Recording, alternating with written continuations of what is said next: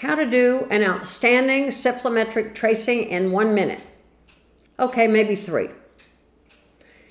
There is a service that I've now been using for over 25 years called Rocky Mountain Orthodontic Diagnostic Services, RMODS. This is a group of people who have been working with Rocky Mountain for many, many years, and Rocky Mountain has these very capable tracers, and they take care of your cephalometrics after you send it in by email. You just link it up on their website, and you get back a packet of 16 to 22 pages of information about your patient.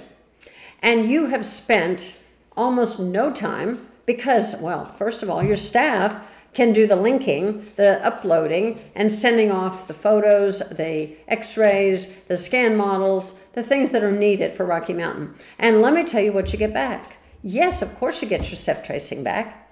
And you get a list of significant considerations, which the computer is programmed to spit out based on your patient's results. They're not diagnosing, they're just giving you a list of what they see or what the computer sees going on with your patient so that you can do fantastic diagnosis.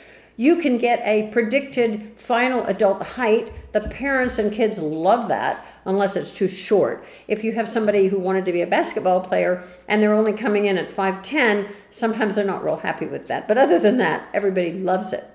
You get a Bolton analysis, which tells you whether or not you're going to have upper and lower tooth sets, tooth masses that fit together nicely, or if you're going to end up with spacing or crowding in one arch or the other when you try to set them on top of each other in the occlusion.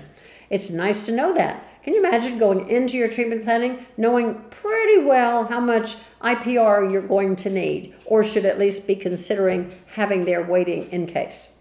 You also get information about the bone age, the skeletal age, as opposed to the actual chronologic age, so you have a pretty good idea of when their growth is going to be complete and how much time you have left to work with them during growth. That's really pretty important too. You also find out whether they have possible excessive mandibular growth, which is actually a variable of 4 factors. If they have 4 clinical deviations or more in 4 specific factors: porion location, ramus side position, cranial deflection, molar position, those 4 factors are critical in telling you this is one of those kids that could grow out from under your correction and you wouldn't know why. They might have not even started out class 3. These are some of the incredible things that come back to you in your RMODS packet that comes right into your email box in short order. And your staff has spent merely a few minutes sending it off, and there you have it. So you want to do your ceph tracing, you want to do your records, turn them into your more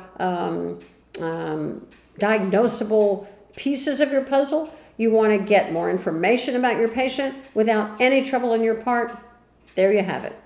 If you want more information, let me know. I'm happy to help you. I use it on every single patient. It is fantastic. Dr. Chris, signing off.